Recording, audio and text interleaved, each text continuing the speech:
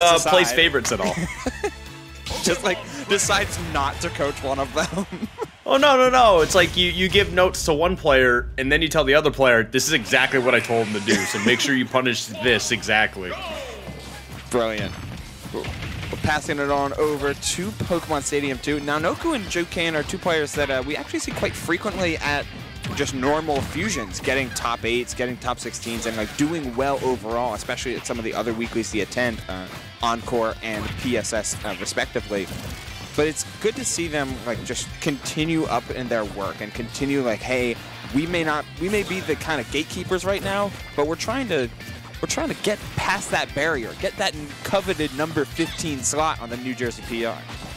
Yes, maybe even higher. I mean, Ideally. why stop at 15 at that point? True but enough. As we can see right here, we do got Noku coming in, putting down some decent damage. Squirtle is very great at applying that pressure. Doesn't matter the character he's taking on. Yeah, but thankfully Peach can apply a lot of really safe pressure against small characters. I feel like Ivysaur is going to really be the name of the game for Noku. Because you have that extra range, you have the ability to shark a mid-air Peach really, really well. And Razor Leaf can be such a house, especially with that little bit of movement there. And the mix-up with the grab, switching to Charizard to try and confirm that kill.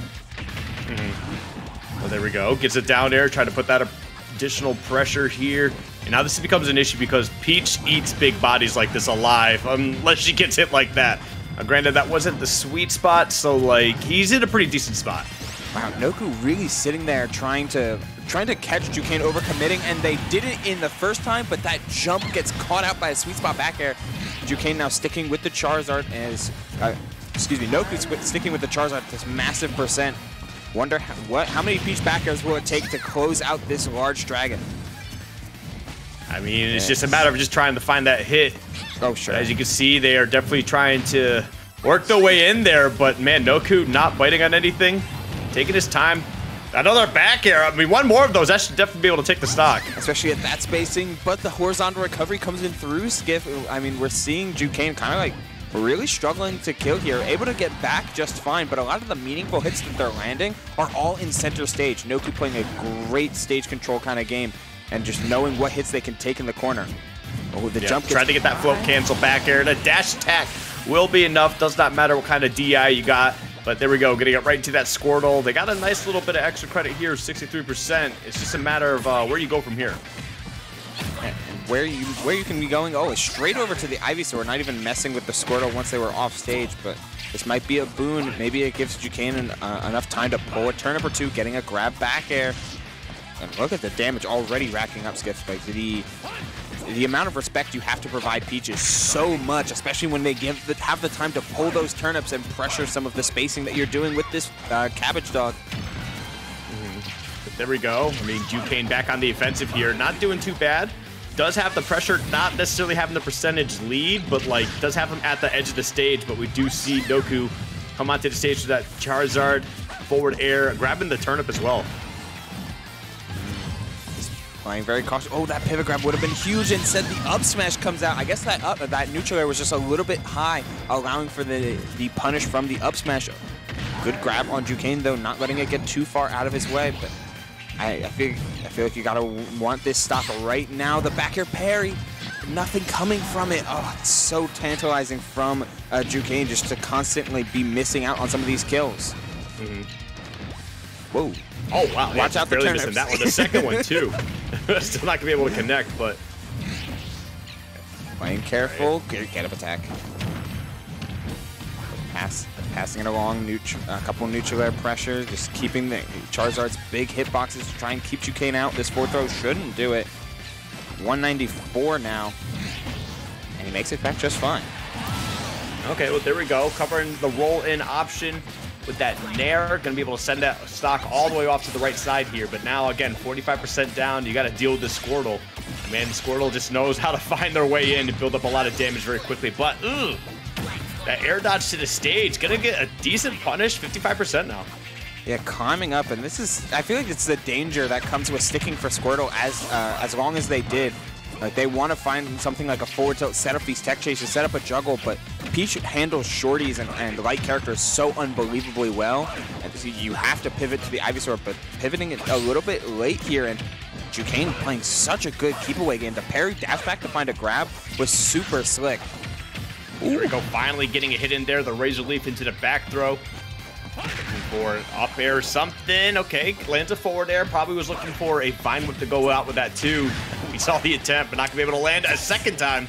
Getting so tight that that Razor Leaf went a little bit high as another Sharking Vine Whip. I wonder if all of these are trying to set up for like an anti-air up smash or up air coming out from this Charizard now.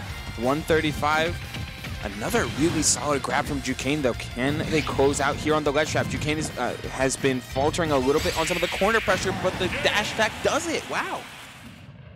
And Jukain, I mean, despite falling early, was able to make a nice little push towards the end there and actually take that game one. So that's definitely a huge little spot for Jukain to put themselves into. Now, it just matters, you know, how they go into the second game. Okay, we got replays from last time. Yeah, we gotta have the that little DK clip. It was nice. It was a little something. It was something. But still, it's all about the PT, a different PT, and that Peach Jukain taking game one. Super, like, it's so weird to watch Squirtle be so ineffective in across a game state. So many opportunities that you would think like, oh, Squirtle wants to be here. You just get stuffed by like a Peach Nair, a Peach back air, down air in that case, trying to get a nice jump in. He's eating a lot of damage. I mean, I think for the most part, that game one, the Squirtle did his job. He got in there, put down 40 to 50 pretty solidly. And then, I mean, yeah, maybe struggle a little bit then, but like at that point, Squirtle's job is done. You're just working for X percentage if you can. I suppose. I guess it gets risky when you're taking just as much damage as you're giving, but not so in this case. A quick 23 to 61. We'll see how long it can last. Being extremely safe, pulling up block a lot is Noku after landing a safe enough aerial. Really clutch against Jukain's habit of bouncing back airs out of shield. Oh wow! Somehow that side B gonna be able to land there. Tries to go for that turnaround grab, but I think Ivysaur is honestly where the big issue is. Like, yes, it covers a lot of space, forces Peach to have to attack in a different way, but honestly, when they kept Ivysaur in, that's kind of what allowed Jukain to kind of get that comeback from last game. We'll have to see and if any coaching helped out in between this, as this Arcadian allows coaching. There's a down air, but no up air follow-up. Not many up airs at all coming out from Noku throughout this set, which goes to show just how good Jukain has been at keeping things extremely horizontal, using that float to their advantage as the Ivysaur pivots to the Charizard, looking for a back air, looking for an up smash here. Double spot dodge, but nothing biting from it. Somehow getting hit by that back air as well. Dot Eye's coming out. Not going to find the hit, the dash attack from the Charizard. Oh, I thought they were going to go off stage, potentially look for like a falling Nair and just try to catch that recovery. Ooh, okay, avoiding another dot ice there. Jukain setting up for, I guess they were looking for a roll instead of trying to prep that back air, and thus it keeps the game super even. This back throw won't do it. Battlefield Blast Zone's ridiculously large. Another ledge trap set up, another forward throw goes. Oh, okay. I didn't expect that one to kill, to be honest. I think that second dash attack before he got sent off stage, I think that was just supposed to be a forward tilt attempt, like a sliding forward tilt. Fair. He just was not able to get the right input for that. But we do see the Ivysaur coming out here, trying to put that pressure down. Whoa. Okay, no, he's fine. Oh, switch. Yep, get back to stage. Okay. Going through all the toolkit and hitting through the stage in order to get that Vine Whip. It's so cheeky, but it is something you have to respect.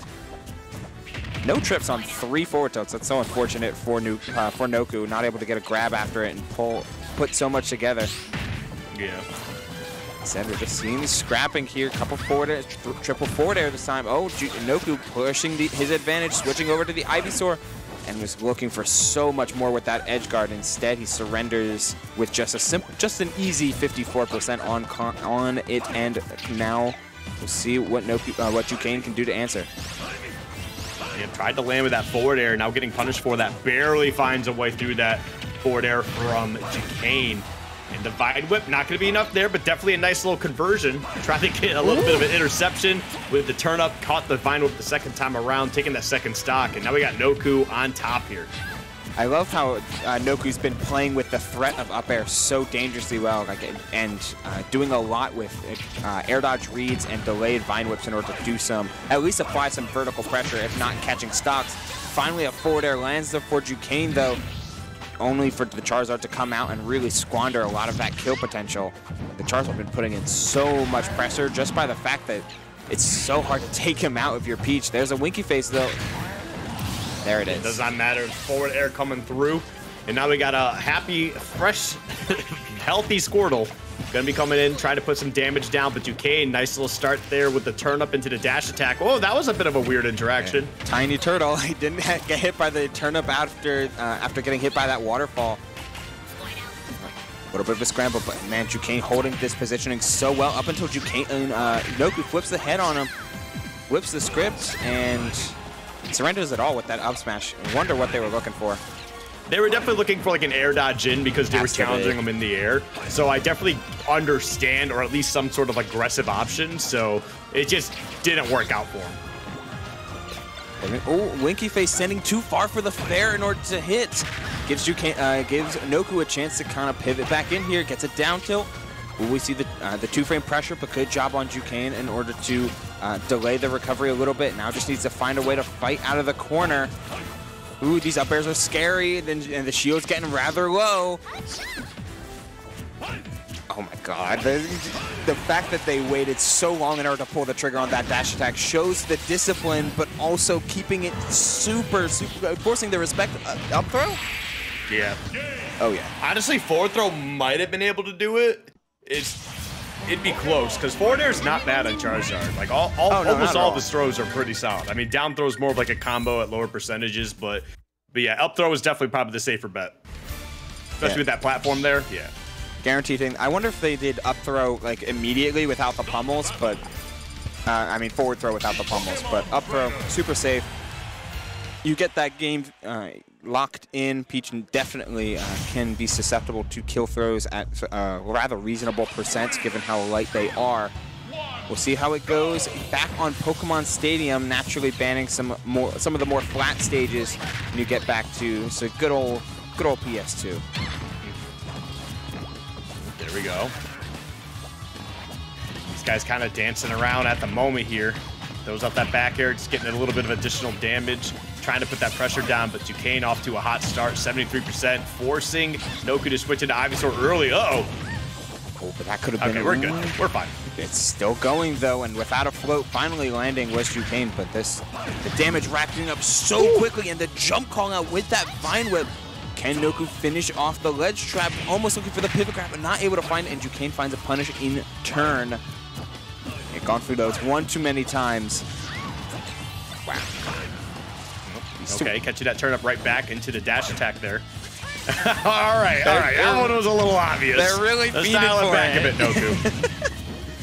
You see that one trick? It's like, oh, this works, and it certainly works for some damage, and it worked in previous games, but Jukain just taking it on the chin, finds that back air on the Charizard, and closes out one of their few leads of the game, like early leads of the set. It feels like Noku has always been the one to take the stock first with that Charizard. In this case, Jukain can finally play that float back game plan that is so good on Peach, having to respect that back air so much. Oh, wow. You know, that might have been a little stale. I'm not entirely sure, but it also was probably some really good DI. So either way, not too bad. But this Ivysaur, man, dude, Noku is struggling to find a way to close out this stock. Working their tail off with this Ivysaur, but look at the respect that Jukain is like for demanding Noku provides them. It's like, hey, I can pull turnips for days. You have to approach me, but some of your approaches are kind of unsafe given how big Peach's hitboxes can be and how deceptively strong her movement is. This up throw will do it though, but after a cool 85%, this Charizard's going to either need to put in work himself or take the risk of switching back to Ivysaur at a late stage in the percentage.